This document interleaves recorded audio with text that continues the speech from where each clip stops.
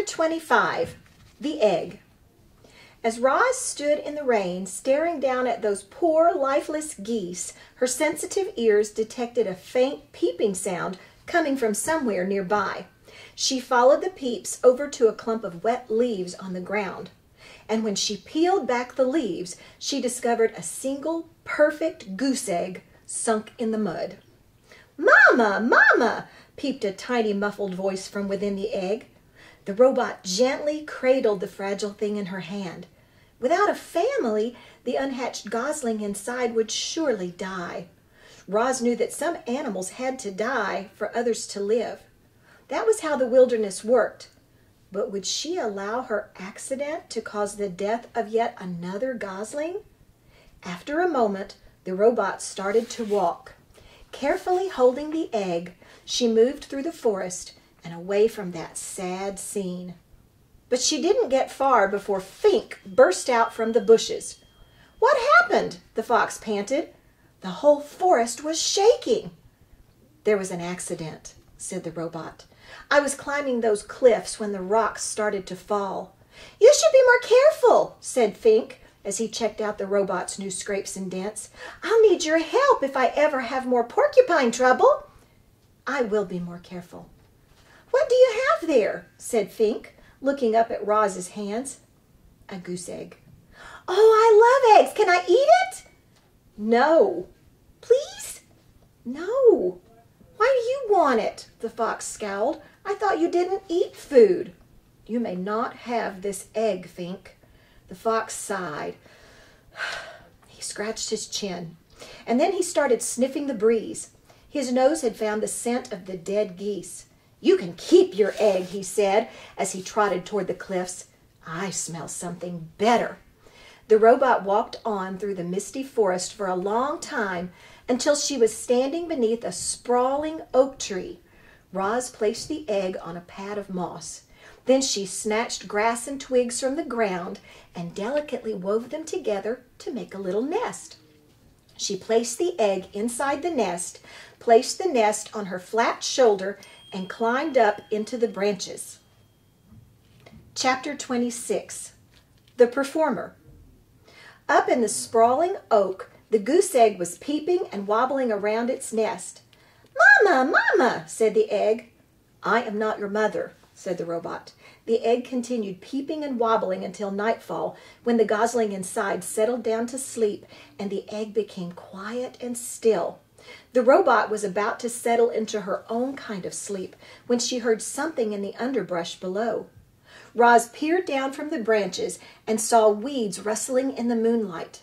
A creature was crawling past, but the creature stayed low, hiding in the darkest shadows so that Roz couldn't see who it was. Roz wasn't the only one watching. A pair of furry ears rose up behind a log. The ears belonged to a very hungry badger. He lay in wait as the shadowy creature came closer and closer. And when the time was right, the badger pounced. You might expect a creature under attack to run for her life, or to defend herself, or at the very least to scream. But when the badger pounced, this creature just rolled onto her back, stuck out her tongue, and died. Not only was she dead, she was rotten, and the badger's face twisted with disgust. "Blah! What a stench!" He paused at the stinky corpse a few times and then gave up. "No, thanks," he grumbled to himself. "I'd rather eat beetles." And the badger hurried off to find a less disgusting meal. Had that mysterious creature been frightened to death? And how could her body possibly rot so quickly? Roz was confused, and the robot became considerably more confused an hour later when the dead creature's ears began to flicker. Her nose began to twitch, and she rolled onto her feet and went on her way as if nothing had happened. The robot's voice called down from the tree. "Are you alive, or are you dead?" The creature's voice hissed up from the shadows. "Who's there? Why have you been watching me?" "What you just did was unbelievable," said Roz. "I could not look away." "Unbelievable? Really?" The creature's voice seemed to be softening. "I thought perhaps I overdid it when I stuck out my tongue." I was certain you were dead." "Oh, what a lovely thing to say." "Were you dead?" "Well, of course not. Nobody can actually come back from the dead. It was just an act." "I don't understand." "It's simple.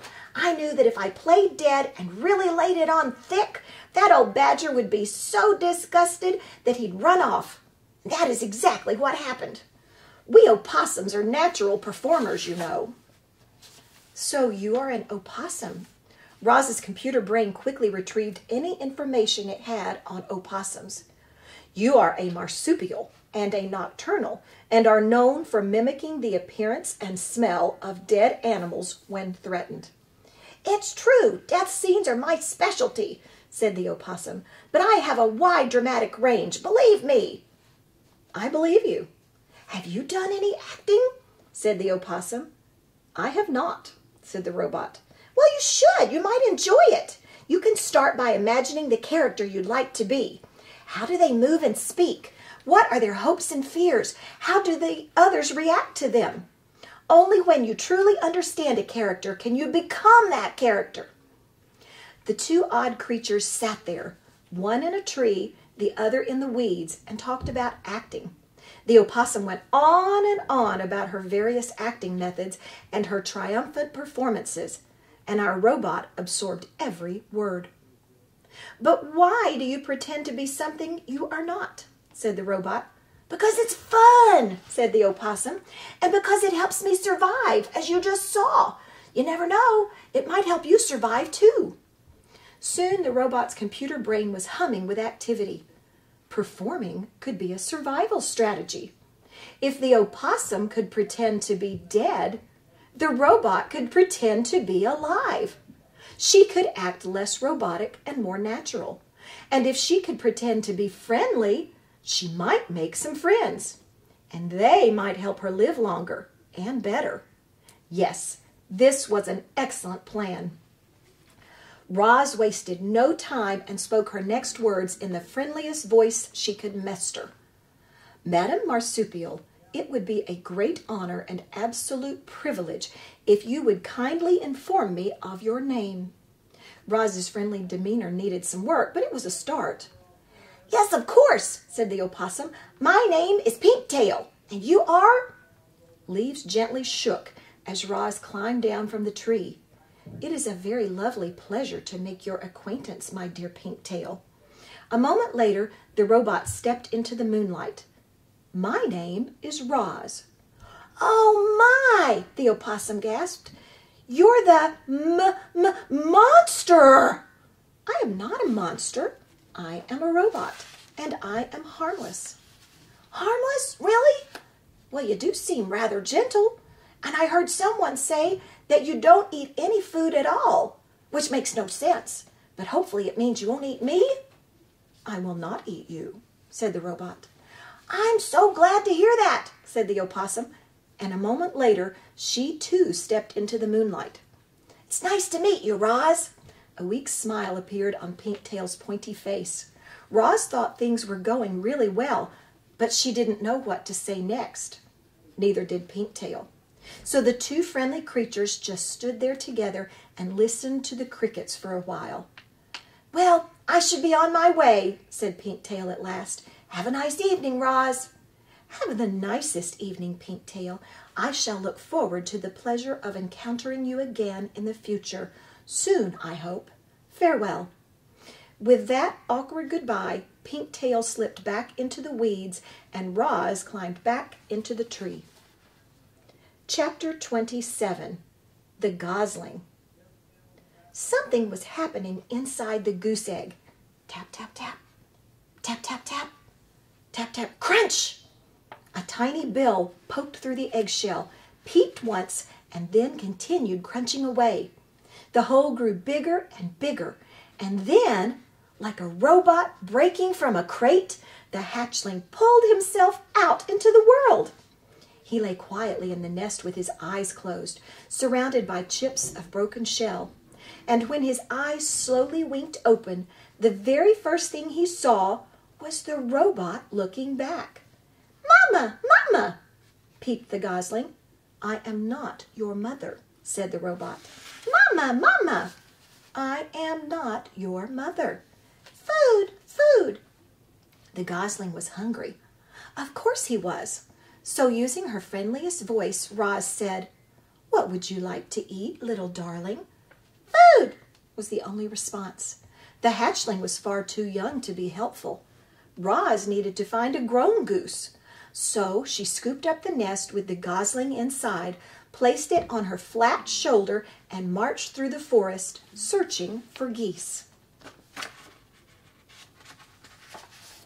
Chapter 28, The Old Goose. Ordinarily, the forest animals would have run away from the monster, but they were awfully curious why she was carrying a hatchling on her shoulder. And once Roz explained the situation, the animals actually tried to help. A frog pointed Roz up to the squirrels. A squirrel recommended that she speak to the magpies. And then a magpie sent them over to the beaver pond. The ground grew soggier, the grass grew taller, and soon the robot and the gosling were looking across a wide, murky pond. Dragonflies buzzed through the reeds. Turtles sunned themselves on a log. Schools of small fish gathered in the shadows, and there, floating in the center of the pond, was an old gray goose. "A very good morning to you," the robot's friendly voice boomed over the water. "I have an adorable little gosling with me." The goose just stared. "I am in great need of your assistance," said Roz. "Actually, the gosling is in need of your assistance." The goose didn't move. "Food!" peeped the gosling. "Food! Food!" That tiny voice was more than the old goose could bear, and she began gliding across the pond and squawking to the robot. "What are you doing with that hungry hatchling? Where are his parents?" "There was a terrible accident," said Roz. "It was my fault. This gosling is the only survivor." "If there was a terrible accident, why does your voice sound so cheerful?" The goose flapped her wings. "Are you sure you didn't eat his parents?" "I am sure I did not eat his parents," said Roz, returning to her normal voice. "I do not eat anything, including parents." The goose squinted at the robot. Then she said, "Do you know who his parents were?" "I do not know." "Well, they must have belonged to one of the other flocks on the island, because nobody in my flock is missing." "Will you take the gosling?"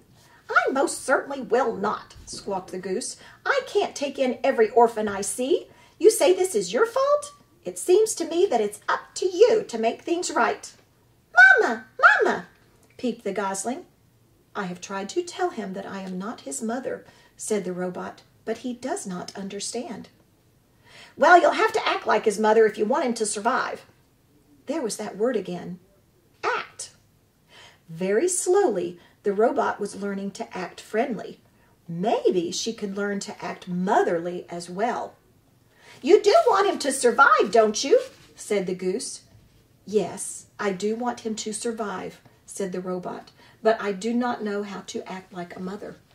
"Oh, it's nothing. You just have to provide the gosling with food and water and shelter, make him feel loved, but don't pamper him too much, keep him away from danger, and make sure he learns to walk and talk and swim and fly and get along with others and look after himself, and that's really all there is to motherhood." The robot just stared. "Mama, food," said the gosling. "Now would probably be a good time to feed your son," said the goose. "Yes, of course," said the robot. "What should I feed him?" "Give him some mashed up grass, and if a few insects get in there, all the better." Roz tore several blades of grass from the ground. She mashed them into a ball and then dropped the ball into the nest. The gosling shook his tail feathers and chewed his very first bites of food. "By the way, my name is Loudwing," said the goose. "Everyone already knows your name, Roz. But what's the gosling's name?" "I do not know." The robot looked at her adopted son. "What is your name, gosling?" "He can't name himself," squawked Loudwing. And then, with a loud burst of wing beats, the goose fluttered up from the pond and landed right on Roz's head. Water streamed down the robot's dusty body as Loudwing leaned over the nest. "Oh dear, he certainly is a tiny thing," said Loudwing. "He must be a runt. I'll warn you, Roz. Runts usually don't last very long. And with you for a mother, it'll take a miracle for him to survive. I'm sorry, but it's the truth. However, the gosling still deserves a name. Let's see here. His bill is an unusually bright color. It's actually quite lovely. If I were his mother, I'd call him Bright Bill. But you're his mother, so it's up to you. His name will be Bright Bill, said Roz as the goose fluttered back to the water, and we will live by this pond where he can be around other geese. I will find us a sturdy tree nearby. You will do no such thing. The goose flapped her wings. A tree is no place for a gosling. Bright Bill needs to live on the ground like a normal goose. Loudwing sized up the robot. I suppose you too will need a rather large home. You'd better speak with Mr. Beaver. He can build anything. He's a little gruff at times, but if you're extra friendly, I'm sure he'll help you out. And if he gives you trouble, remind him that he owes me a favor.